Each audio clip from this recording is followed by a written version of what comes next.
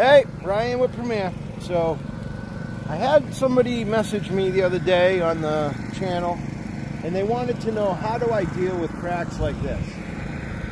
Well, in this particular job, the customer didn't want to pay for the cracks. There's a lot of them. They had just last year paved this new section right here, and they just kind of wanted everything to look the same. They also did this hill, so they just had us seal the middle part here.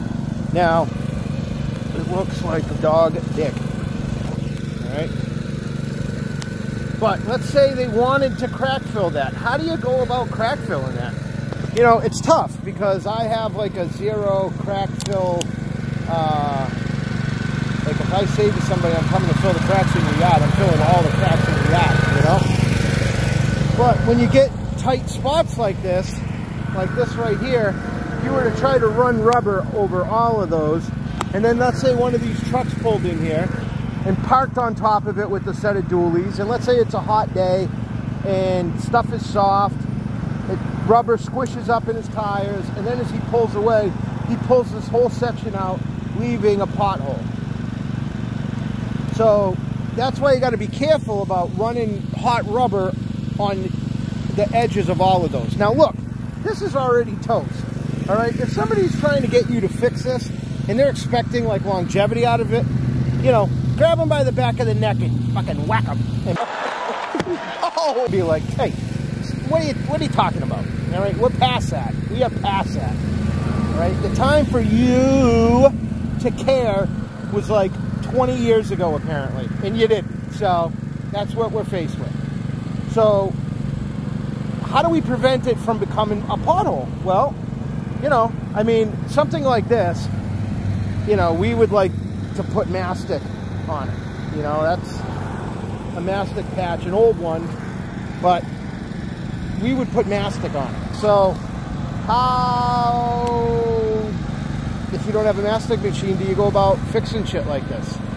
And it's simple. You crisscross applesauce, yeah, or you shoelace it. So what we would do is we would take the hot rubber or your MA10 and we would just make lines. And the lines essentially hold all the pieces in place. It's not going to stop the water from getting to the base, but it's also going to stop it from, it's going to help like hold the pieces together, because every piece of this right here is dependent on the piece next to it to survive. Oh, thank you, little roots.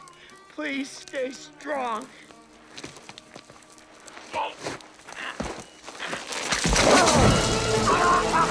And to have longevity.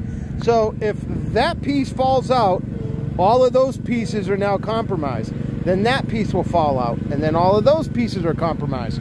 So the idea is just to try to, we call it banding or shoestringing. You know, we'll lay a pattern similar to, you know, shoelaces, crisscross applesauce, and that kind of just holds everything into play. Same thing with an MA10. MA10s are a little tougher because you don't have the maneuverability that you would have if you were using a wand. But at the same time, you can just run your MA10 over it, do some squiggly lines. The idea is just to put something in place that would hold these lines, hold these pieces of asphalt in place. Okay, so whoever asked for that video, I hope you appreciate it. All right, and I need more topics, so suggestions, please.